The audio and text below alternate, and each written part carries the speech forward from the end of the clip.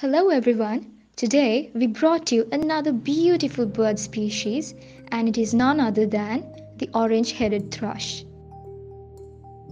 It is a common species in well-wooded areas of the Indian subcontinent and Southeast Asia, but a little bit hard to spot because it prefers shady, dark areas as it is a secretive bird like many other zoothera thrushes. Its diet includes a wide range of insects, earthworms, and fruit. So it is an omnivorous species. You can see its coloration clearly in the video, but you need to know that the male of this small thrush has uniform grey upperparts and an orange head with orange underparts, while the females and young birds have brown upperparts. Adults are usually grown up to 20 centimeters and weighs around 50 to 60 grams.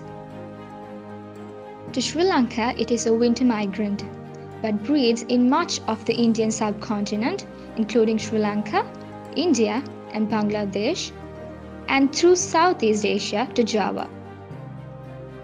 It inhabits in moist, broad-leaved evergreen woodlands with a medium density undergrowth of bushes and ferns, but it also utilizes bamboo forests and secondary growth. But it can be seen in home gardens also. In Sri Lanka, it is considered as a rare winter migrant, but considering the total population in the world, it is listed under least concern category.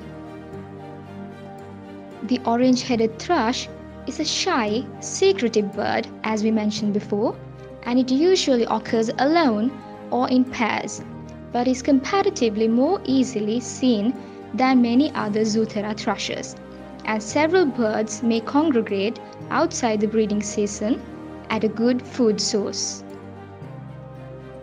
It has a swift, silent flight, but when disturbed, will often sit motionless until the threat goes away. They nest in trees but don't form flocks. A pair get together and build a nest. It is a wide nest but shallow cup of twigs, bracken, and rootlets lined with softer plant material like leaves, moss, and conifer needles. They usually build it at a height up to 4.5 meters in a small tree or a bush. Female lays 3 to 5 eggs. The eggs are cream or tinted with pale blue with reddish-brown spots. Okay, that's all we have to share with you about the orange-headed thrush. Hope you enjoyed the video. Please drop a like and share with your friends. Thanks in advance and hope to see you soon with a new species. Stay tuned until then. Goodbye.